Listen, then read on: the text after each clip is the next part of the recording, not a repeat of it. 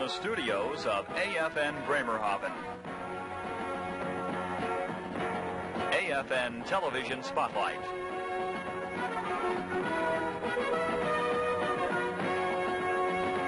With national, international, and local news and events, with reports from throughout the European Command.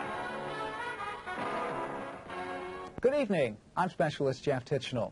And tonight on Spotlight, we'll travel to the Greek island of Crete in the NATO missile range there. We'll also see a 4-year-old wonder water skier and a man who built his very own full-sized Viking ship. Those stories and more coming up on Spotlight tonight. But first in the news headlines, President Carter is expected to stress the need to revive the economy in remarks he will make to the National Urban League later today. In his speech, he will stress the nation's economic foundations have to be rebuilt and that he will soon announce an economic renewal plan that will put people back to work. The basics of the program call for modernization of industry, lower inflation, and new facilities to conserve energy. President Carter is the 4th presidential candidate to address the Urban League meeting in New York. Ronald Reagan, Edward Kennedy, and John Anderson all spoke to the black group earlier.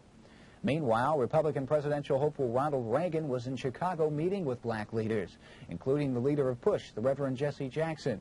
Reagan said that many Democrats might be surprised in November if they try to take the black vote for granted. Democrats, on the other hand, are making no effort to hide the battle that's sure to develop over whether to free delegates to vote for the candidate of their choice on the first ballot. Carter and Kennedy forces agreed to debate and vote on the issue in prime time during national television coverage on the first night of the convention, which is scheduled to start on Monday. The next night, Tuesday, another controversial issue will be debated, the economic planks of the party program. Officials at the Cuban Refugee Center in Pennsylvania say things are quiet now after 3 separate instances of rioting yesterday. Hundreds of National Guard and police were posted around the camp after about 500 Cubans threw rocks and bottles, stormed barricades, and looted the mess hall. Most of the other 5,000 refugees remained calm during the outbreak. Tonight we continue the AFN special report on the NATO missile firing installation, or commonly referred to as NAFI. Located in the middle of the Mediterranean Sea on the island of Crete, the installation offers the perfect training grounds for the U.S. Army's 32nd Defense Command. AFN Specialist Mark Munchurin has a look at the 32nd and at NAFI. It's just one of the many air defense systems deployed by USAR's 32nd Army Air Defense Command. Headquartered in Darmstadt, 32nd ADCOM provides air defense for all of USAR. Its commander, Major General Charles Means. We're a USAR unit. It's a division-sized unit of about 15,000 soldiers. We're assigned to USAR, but we are under the operational control of NATO. What that means is that on our day-to-day mission, we perform a 24-hour mission for NATO while we're still assigned to the USAR command. The topic of force modernization has been a subject of debate in all NATO countries in recent months. Air defense, both conventional and nuclear, has been high on the priority list. General Means sees current pluses, but is also looking to the future. There is no question in my mind that the systems we have today are effective, but they are also old systems. They represent systems that were designed and built 15, 20 years ago, so they're old technology. They're very hard to maintain, and our people do an excellent job at that, but the threat continues to grow, and they continue to present increased capabilities to us, and as a result, we're embarked now in the United States Army on a whole new modernization program for air defense. What does that mean, sir? If you could wave a magic wand and add to your command, what would you bring in? Well, what we would bring in is what is now planned for the United States Army, and during the 1980s, we planned to bring in the Patriot missile system, which is the next generation of high-altitude air defense systems. We plan to bring in Roland, we plan to bring in the Stinger system, and to make some improvements to the systems that you've seen here today. And then finally, we will bring in a new division gun during the 1980 timeframe, and it will be a complete modernization of that force. Chaparral is only one of many air defense systems that are fired at NAMFI, and the United States is only one of 5 user nations of the range. NAMFI is under the operational control of SHAPE headquarters and the Supreme Allied Commander Europe, but is run on a day-to-day basis by the Supreme Hellenic Armed Forces Command. The range commander, Greek Major General Konstantinos Pelosis. General, how was this particular site on the island of Crete chosen to become the NAMFI firing range? Well, there are 3 good reasons for this. First is the existence of the required area and the desired orientation of that area, permitting the utilization of the maximum range of the weapons and not necessitating any removal of the population from the area. Second is the existence of the harbor and the air base near the area. And third, the good meteorological conditions which permit the operation of the Reds throughout the year. The 5 NATO users have been coming to NAMPI ever since its official opening on the 17th of May, 1968. The range actually has 3 main areas: the launching and assembly areas, which are co-located on top of Whitestone Mountain. There's history on top of the mountain as well, displays of missiles old and new, and a memorial to 42 German air defense soldiers killed in a February 1975 plane crash. And down below at the base of the mountain, the cantonment area where the soldiers lived during their stay. The international makeup of the billeting area giving the soldiers a chance to meet their comrades from other nations. The headquarters area, where control of the range, liaison among nations, and support services are full-time activities. Life is far different from a soldier's day back in Germany, and it can be a pleasant experience for the visitors, says General Pelosis. Well, I could say that in addition to accomplishing of their mission, that's to say of firing their missiles, it is nice to visit NAMPI because they will have the opportunity to know something about Greece, their archaeological sites, the ancient Greek civilization, which, as you know, constitutes the basis of the modern Western civilization. And also don't forget the excellent weather that means to enjoy our sunshine here. Tomorrow night we go back to Whitestone Mountain. The missile system is called Lance. The troops are from B Battery, 2nd of the 42nd Field Artillery from Kralsheim. They call themselves the best of the best. Reporting from Crete, Specialist Mark Ventrone, AFN. Spotlight will continue right after this message. Whistle while you work. Put on that grid and start riding. Hi there. Today on the Energy Preservation Workshop, we have an item that can be made right in your very own home. Today's project is quickly becoming the fashion rage right here in Europe. It's the SES, the Static Electricity Saver. All you need is 1 coat, 7 feet of wire, 1 funnel, and 1 of Mom's jelly jars. Now, you see, as you move, the movement creates static electricity, which is transmitted down the wires, right into the funnel and into the jar. But caution, this is a 110 power voltage only. Or you can do it the old-fashioned way by turning off lights when not needed, avoiding the use of transformers by purchasing 110 to 220 switchable appliances, and by keeping the temperature in your home and offices to a pleasant 65 degrees. Tune in next time when we'll show you how to make your very own solar-powered cigarette lighter. Until then, bye now.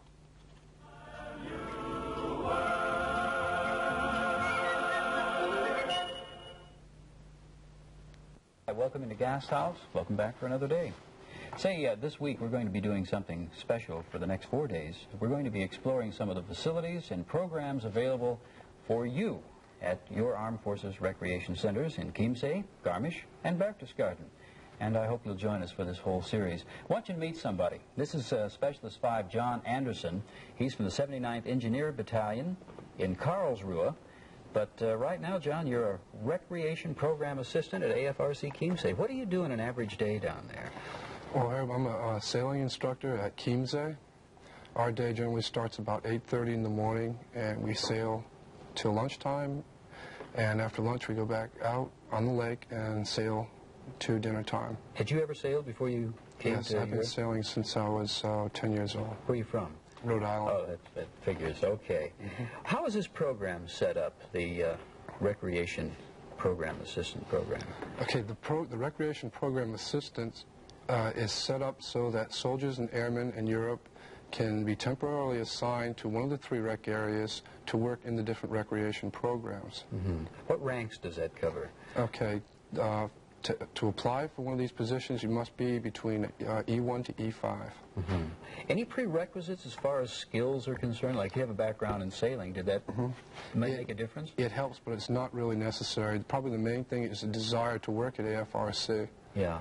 Does the program need women right now? Yes, we can use women also. What are some of the various jobs, John, other than sailing instructor, that program assistant might find him or herself doing? We have program assistants involved in kayaking, windsurfing, mountain climbing, tennis, golf, just about every facet of it. Now, not all of them are those glamorous jobs like windsurfing and sailing. There's some jobs during the wintertime, especially, I understand, that are fun to do, and they provide a great service, but they're not the glamour jobs. Right. We have ski patrol, for instance. Also, we have people working in the binding and fitting rooms, renting skis and things of this nature, running the chairlifts in the areas. What are the spin-off benefits for a guy like you? Now, you're out on the lake all day teaching. What do you do on your off-duty time? On the off-duty time, you can take any of the other programs that are offered in that area, and also you can use the equipment free of charge. What have you been learning this summer? Just about everything. I've been hiking. I'm going to do the windsurfing possibly this week. Have you tried it? You haven't tried it yet? No. I hear that, so you know we're going to do a program later on this week on windsurfing. How does one apply for duty at AFRC as a program assistant? Okay, all you have to do is either write or call. The telephone number to call is Garmisch Military 2535, extension 601, and simply request an application. Okay, what's the address down there if somebody would like to write? The address is Recreations Operations Division, Garmisch, APO 09053. Okay, good enough. Is there a testing or a training period, John, once a person gets... Right. After you've sent your application in, it's reviewed, and if it's accepted, they'll send you orders. You report to Garmisch, and you go through a 2-week training and selection period. During that time, you'll get extensive Red Cross training in first aid, super. Advanced first aid, and CPR. In the wintertime, you'll learn mountain rescue techniques. In the summer, it's basically water safety, life-saving, things of this nature. So there's a great personal improvement aspect to this whole thing. Some very, very good training. What have you been doing in an average day? Now, I know you say you've been instructing sailing, but let's go to Chiemsee for an average day in the life of John Anderson. Like I said, average day starts about 8:30, and depending on the weather, kind of tells what we're going to be doing for the day. If there's no wind out, then we have film clips that we run to give the theoretical aspect of sailing. If there is wind, we go out in the water and spend the day out with the class. Been a pretty crummy summer as far as the weather is concerned. It's not too bad. Yeah. Could be worse. Does that make any difference in the sailing? I mean, no? No, we go out whether it's rain or shine, just as long as there's enough wind. Yeah. After this 150 days as a recreation program assistant at AFRC, what does one take back to his or her unit in the way of skills or anything else? In some cases, you have worked in a supervisory capacity. You bring back a positive attitude. You can act as a focal point in your unit to tell other people about some of the recreation programs in the recreation centers. Also, commanders could use that as a incentive award type thing. Yeah, that's a super idea. For troops that, do a real good job. What has been the most gratifying thing for you this summer, being a program assistant at AFRC? Well, I've got to work with a lot of different people, with the other program assistants, and meet a lot of people that come down to take the program. You know, John, a lot of our viewers have never been to Chiemsee or to Garmisch or to Berchtesgaden. Could you describe for us the setting down there at Chiemsee? Chiemsee is, I think, one of the prettiest areas I've ever been in. I've never seen a lake like that being from the coast. It's surrounded just about by mountains. Yeah. It's very picturesque, and you're in a very nice area of Bavaria. There's a lot to see close by. And that's true of all the areas. Hey, thanks for dropping by, and we're going to continue tomorrow talking more about AFRC. Okay, thank you for having me. John Anderson's been our guest. He's a Specialist 5 with the 79th Engineer Battalion in Karlsruhe. This summer, he's a Recreation Program Assistant at AFRC in Chiemsee. And tomorrow, we're going to go into the subject of mountaineering. I hope you'll join us as we continue to explore the facilities and programs available to you at your Armed Forces Recreation Center. I'm Herb Glover in the Gasthaus. Bye-bye for now. Still to come tonight on Spotlight, antique cars mean big bucks, and the flies attack Eagle, Idaho. Get in on the Great Escape. Break out of boredom and run for your life to the Armed Forces Recreation Centers. Jump into one of the exciting Learn 2 weeks year-round. Fill your lungs with fresh mountain air and learn to ski. Or you can limber up the old bod and make golf your new game. Or sail away across Lake Chiemsee in an unforgettable learning experience. And you can soak up the sun as you learn tennis from the experts.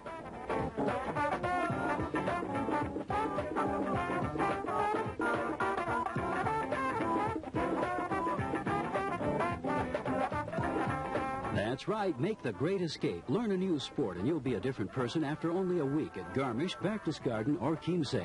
It's the only way to go, so go for it. The Great Escape to AFRC. It's mountains of fun.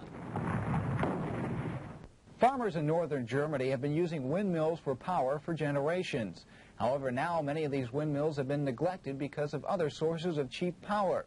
Now many people are finding that going back to wind power can be cheaper and more beneficial to the environment.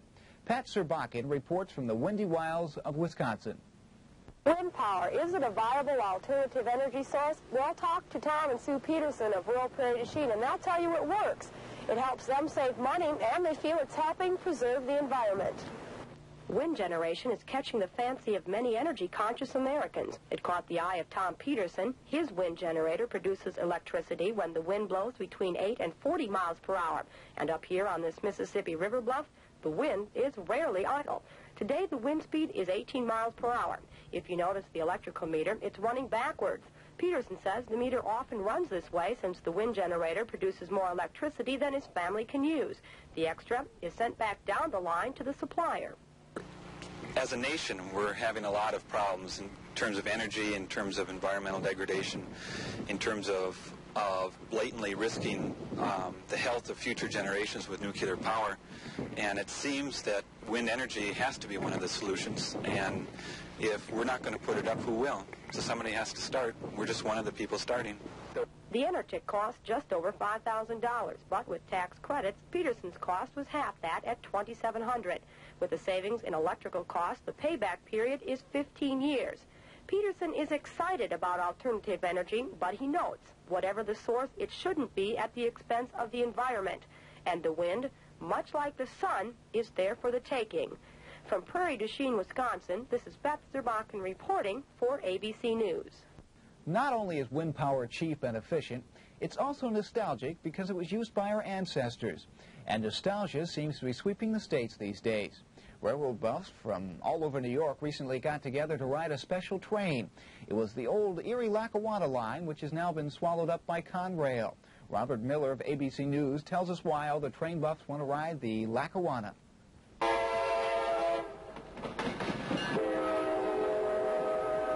This is the Lackawanna Ramble, a nostalgic train ride arranged by the Jersey Central Railway Historical Society and NJ Transit. The Lackawanna doesn't really exist anymore. It was absorbed by Conrail about 4 years ago. The ride cost these people $18 each. Some of their colleagues spent hours reproducing the old Lackawanna insignias and things, just for today. One railroad buff I met is blind, but that didn't hamper his enjoyment. I get to ride the old equipment of the various rail trips that I go on, and sometimes get to touch everything, and once in a while get to ride in a diesel or get to see just how the old equipment looked by touching around on it when the crews permit me to do so. Who is the average railroad buff? Well, the average railroad buff is just about anybody that has a fondness for railroads, whether it's a bank president or a railroad engineer or a railroad conductor, and their wives and their children. Everybody kind of pauses when they hear the whistle blow at a road crossing. But railroads aren't doing too well. Well, it all depends. As far as 350 people are concerned today, the Lackawanna's doing fine. Robert Miller reporting for ABC News. Nostalgia is not only booming in the train business, it also means big bucks for antique cars. Classic models from the 50s and 60s are now in big demand by collectors and are bringing prices sometimes as high as 3 times the cost of the car when new. John North reports. They can't be called antiques or classics, but certain American cars of the 50s and 60s are bringing classic prices.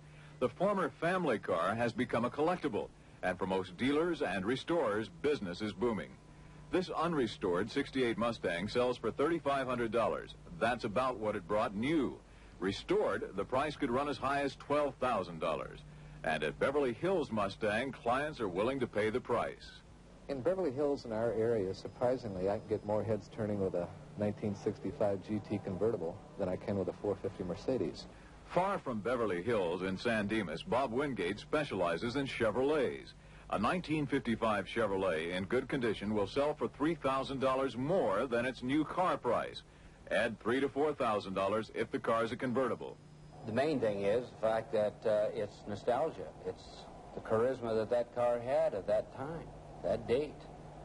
It isn't just car-crazy Southern California.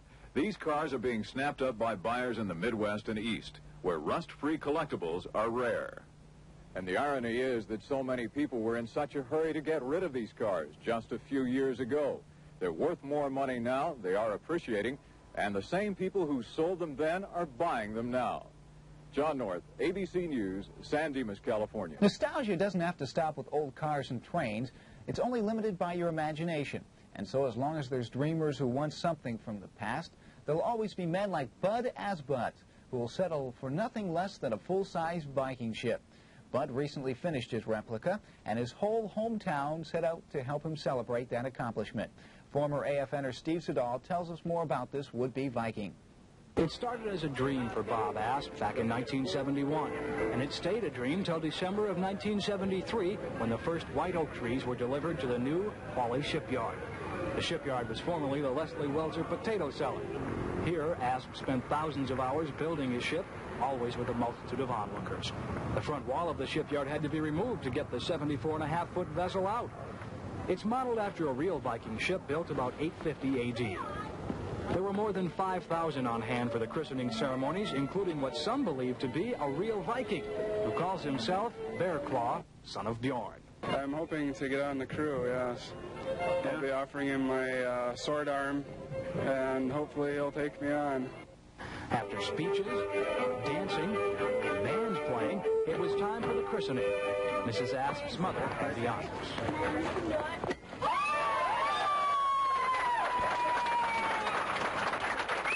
After the celebration calmed down, I asked Bob how he felt being this close to fulfilling his dream. It's a great feeling to have all those people out there and talk to them, and we feel just kind of unity. We feel all together, and I think that's a good feeling to feel together with the whole community.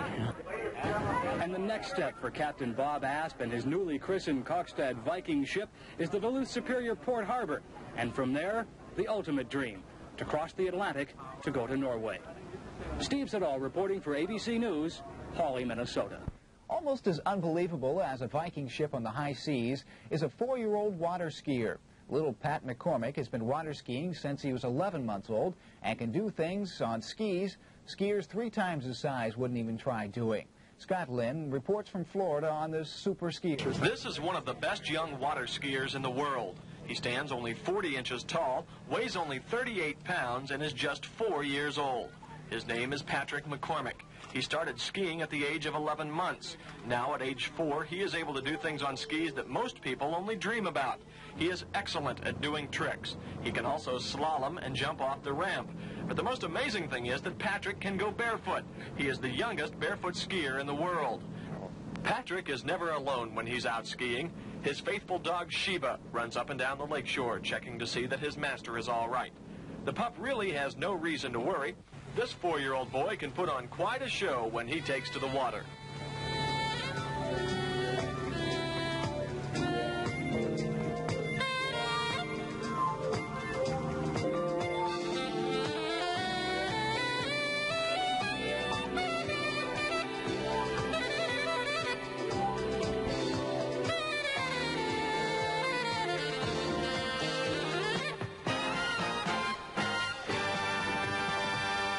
The name McCormick should be around water skiing circles for a long time. Patrick has many years of competition ahead. So does little brother Daniel. He's only 2. From Sefner, Florida, this is Scott Lynn reporting. AFN Bremerhaven is known throughout northern Germany for the great high-budget horror movies it shows on Friday nights. With classics like Godzilla Returns and this Friday's Wonder Flick, The Petrified World, only the squeamish would dare turn off their television sets on Friday nights. Well, now, if you're squeamish, you should turn off your television set, because tonight on Spotlight, we have an even more terrible tale. It's the attack of the flies. What makes things even more chilling is this story is absolutely, positively, totally true. Bud Loda narrates the day the flies devoured Eagle, Idaho.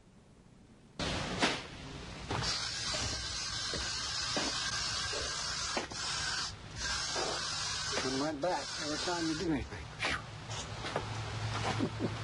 No matter what is done to try to kill them, Eagle has been taken over by the flies. Hitchcock himself couldn't ask for a better setting.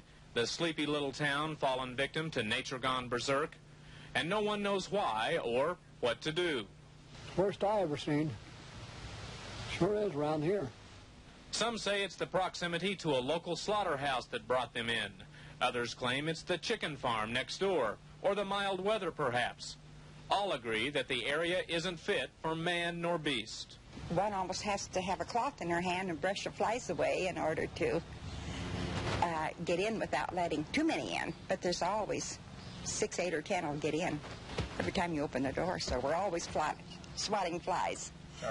Sales of pest strips and all types of bug spray are at an all-time high, but most provide little relief from the hovering hordes. But residents are at their wits' end and will try anything.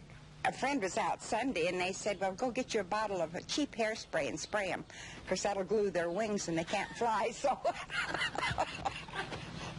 Bob Loy for CBS News, Eagle, Idaho. And finally tonight on Spotlight, for those of you who hate reporting to anyone because it means you must stand up and talk to someone who's sitting behind a big, impressive, intimidating desk. Well, after seeing this story by Larry Elston, you'll be glad the Army doesn't issue a desk like the one owned by a Florida Avon Lake air conditioning president. When you report to his office, you take the risk of being shot at, dive-bombed, or barrel-rolled. Hey, Kenny. Jackie, can you go ahead and bring my messages back for the day, please? 10-4. There's no office intercom here. It's boss to secretary on a two-way radio. So Jackie Minnie is on her way down the hall to deliver the day's messages. Deliver them to the desk of Kenneth R. Long, a desk that's one of a kind. Kenneth Long runs his Avon Park air conditioning business not only behind, but inside a 1/7 scale replica of a Sopwith Snipe, a World War I fighter plane that replaced the more famous Sopwith Camel. Long is a private pilot who spent 6 months and 1,000 hours building a very personalized desk. Thank you. Thank you. Take care. Enjoy the lesson as much as you do this Sopwith. I'm going to shoot you. Oh, okay. It's a 1917 Sopwith Snipe aircraft that I copied, and I went from a picture and built it according to the picture. I took the faces out of real aircraft and put the dials in and everything. The throttle control works on it. The prop control works on it. The mixture control works. And the drawer opens up with a pull. It's a desk with all kinds of buttons and switches and cables and a two-way radio. The desk is made from oak and stainless steel. It doesn't really fly. But at the end of the day, when the clock on the prop says it's time to go home, you know that Kenneth Long wishes that it could fly. Clear.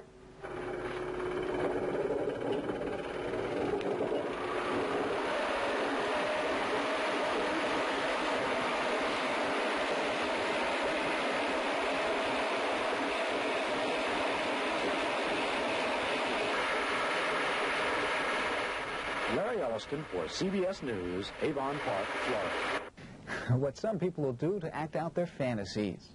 Well, the weather forecast tomorrow is going to be beautiful, sunny and warm, 90 degrees with the sun shining the whole time, no chance of rain.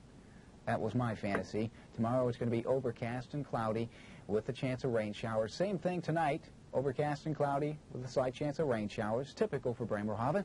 Low tonight, 61 degrees. High tomorrow should be around 71 degrees. That's 22 degrees Celsius. Well, the dollar was lower in Frankfurt today, enough to change the military exchange rate, which goes down 1 pfennig to 1 mark 75 for your dollar. That's 1 mark 75 tomorrow at all U.S. military banking facilities. That's a Spotlight for tonight. Hope you enjoyed the program. I'm Specialist Jeff Titchenal. Have yourself a pleasant evening.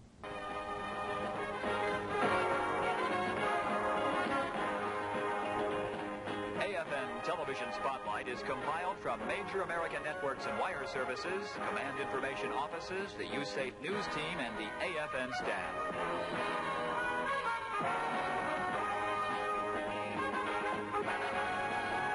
Spotlight is a production of AFN Television Bremerhaven.